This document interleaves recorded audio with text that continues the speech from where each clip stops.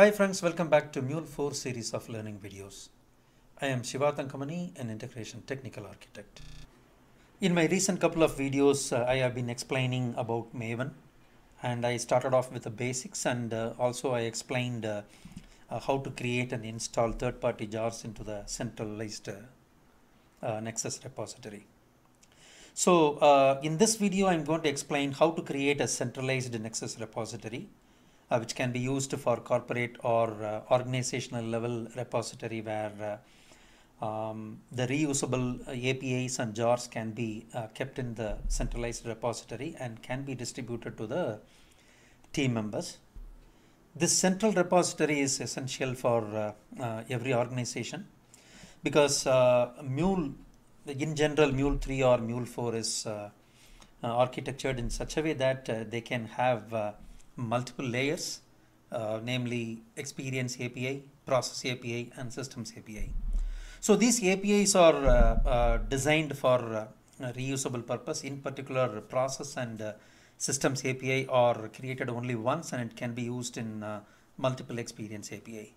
So these APIs are built and combined together by using POM dependencies only when there are centralized Nexus repository is available. So the team members can refer those system level API in terms of group ID, artifact ID and versions when they create new APIs. So let's start with the way in which we have to create a Nexus repository in 3 different steps. First, we are going to see how to download it and how to install and set up the Nexus repository. And then finally, we are going to see how to use or set up Mule 4 project for releasing this jar file automatically into the Nexus repository while we are doing the build and deployment. Let's get started. First, let's go to the Sonatype download page. This is a page. If you need it, I can link this to the description below. So I'm going to use this stable version 2.14.1 and I have downloaded it, and so this is a zip file that got downloaded. So we are going to copy this and we are going to save it under software folder.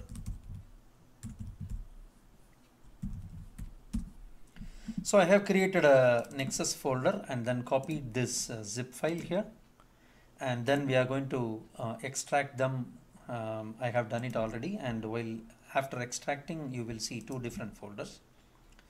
So let's copy this and then let's go to the program files folder. So since I am demonstrating from the local machine, I am using the Windows server, and if you have centralized server which is a Linux box where you can run this related Linux scripts, and there is a separate artifact that's available. You can choose this tar.gc and you can do the same steps. So the installation steps are somewhat similar between Linux and Windows. So once you copy those folders and you paste it in program files, and I have already done that, and here is it. So we have these 2 folders copied, and now we are ready to do some installations. So let's copy this folder and let's open the command prompt under administrator option. So we opened it, and then we can go to that folder, and under which you can see bin folder, and under which you can see JSW folder. So you need to open that.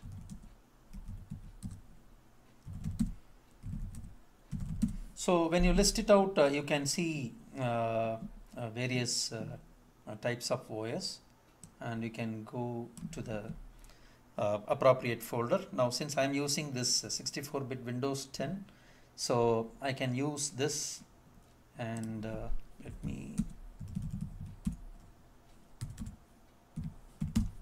let me open the appropriate folder, And now you can see there are various batch files that are available, and you have one of the files called install nexus.bat. So you can trigger that batch file, and upon enter you will see the Nexus gets installed automatically. And once it's installed, you will be able to see this as a service. You can see here under the services, you can see the Sonotype Nexus deployed and brought it as a Windows service here already. So this is very easy. Then you can do these operations and start the server by simply right clicking and either by starting or stopping. So, or at the same time, you also have the necessary commands available to start the Nexus server here. For example, you can issue start.nexus.batch file. So the server will start automatically. So I have done that already, and the server is already in start state.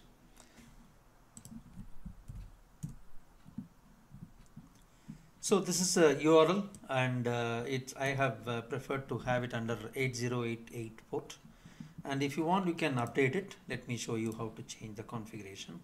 So go to conf, and you can see Nexus properties, right click and open it. And I have updated this application -port into 8088, and by default it was 8081, and which has been used for some other purpose. So I have updated it to the unused port 8088. So once it's made available, you can log in by using the default credentials, which is admin and admin123. So you'll be able to log in and then do all the administrator level functionalities. So when you have this at the enterprise level, once you put important licensed jar files, you might need to secure it by changing the default password into a different one. I think you know it already. So let's see how to configure this and then use it in our MuleSoft projects. So we might need to make some changes to this POM file. So once its a centralized repository is created, from then on, whichever projects you have, you might need to update the POM file as a template. So whenever you create a new API, you need to ensure that certain data are added into the POM file. For example, here I have added distribution management, and under which I have added the repository name called siva repository, and then I have added the URL. So this URL is meant for the repositories and release content which we normally create it. So let's go and see how to do that. Let's go to the repositories, and I have named one of the and I have named the releases repository. There are different types of repositories Nexus provides you, and you have public repositories, third party, and whichever available or which must be secured under the enterprise level, you can create it and add the security, and you can make different users according to the role level so that they can access this particular content. So I have created it under the name siva-repository. So let's see how to refer it and then access it in the MuleSoft project. So I have given the same name here, ID name, and the URL name, and the URL which you can copy from here by clicking which it will take you to the repository where you can browse all the files.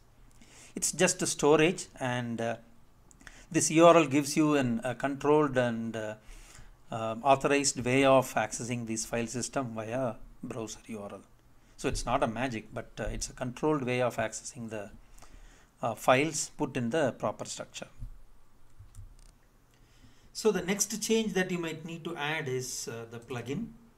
So the plugin command has to be given, you know about Maven goals like clean, build, deploy, package.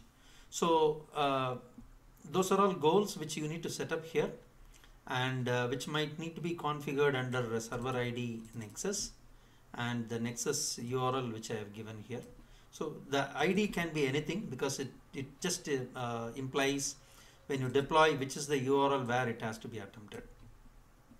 So this is about the project level POM structure that you might need to design once you have the Nexus configured for your enterprise at org level. So almost all the steps are completed, and we have few more things to do. So once the centralized repository setup is completed, then we need to set up all the developers machine with a settings.xml, which should contain the Nexus repository credential. Let's see how to set it up. So I have copied the file settings.xml from my M2 folder, and this is a place where the settings.xml is available. So this must be under C:users and whichever the username for that local machine, and .m2 folder will contain repository, and within the repository you will have all the project related POM files and jar files, and in line with the repository under the root folder you will have the settings.xml with all the details available. I'm not going to open this settings.xml because it contains all my project related details. So I have copied here for demonstration purpose, and then I can open and see, show you the different configurations. So under server, I have set up this repository name, which is same as Nexus repository name given here, Siva repository. And I have given the default username. There is nothing to hide here because it's available in local. So the username is admin and password is admin123. So this is about the server setup, which Maven uses automatically. By default it goes and refers this username and password when you are attempting to do this build and deployment. And finally you might need to have repository specified here. Under the repository section you will have ID, the same ID, the same name, and the URL you might need to give. So this is the setup required for Maven to come and refer the repository details and the related credentials.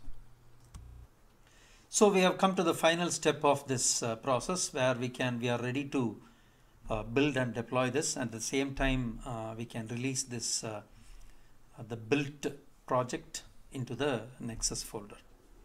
So let's see, I'm going to, for the demonstration purpose, I'm going to increase the version because I have built 1.0.0 already, and I'm going to have it as 1.0.1. So I saved it. So let's go to the command prompt, and here it is. So the Nexus demo is the folder which I have copied from here. So this is my project folder location. So I copied here, and the command to do is, this goal should have deploy, and you can say Maven clean package and deploy. So